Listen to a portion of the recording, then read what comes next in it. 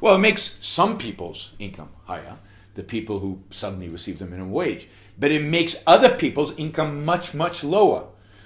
So the people who don't have a job now, the people who don't produce at the level of the minimum wage. So in the United States, people are talking about raising the minimum wage from $7 to $15 an hour. Let's say you're an inner city young man, woman, and you're looking for that first job. But you know what? You got a lousy education, unfortunately. And you know what? You've never had a job in your life. And you can only produce at $6 an hour or $7 an hour. So that's what you produce at. That's your value in the marketplace. Nobody's going to pay you 15. Nobody is going to lose money on you. That's not how markets work. It's not how we employ people. So nobody is going to take somebody who produces at 7 and give them 15. So what happens to that kid who only produces now at 7? He'll never have a job because he'll never get that first opportunity to learn a skill, to improve his productivity, to improve his knowledge, and rise up on that ladder of opportunity to one day make $1,000 an hour.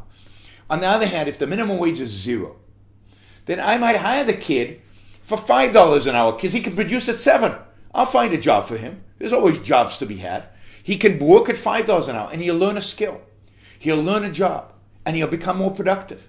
And one day he might be my boss. Who knows? There's no limit to people's opportunities once they start on that ladder of opportunity. But you got to get on that first rung.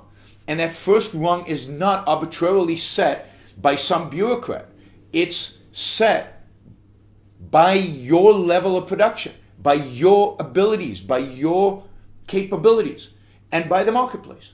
So government should not interfere in employee-employer relationships.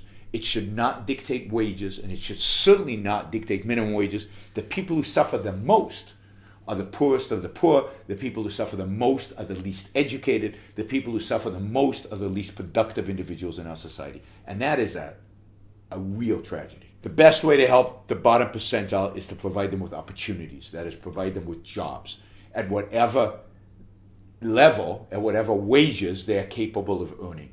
So create a free economy. Free economies everywhere in the world, no matter where you try them, produce more jobs than there are people. There's always a lack of people. That's why you have big immigrations into free countries, because they need workers, and there's not enough workers because the level of entrepreneurship is such that more and more and more jobs are created. So you provide a free market where jobs are being created, and you let people accept the jobs at whatever rate they are willing to accept them at.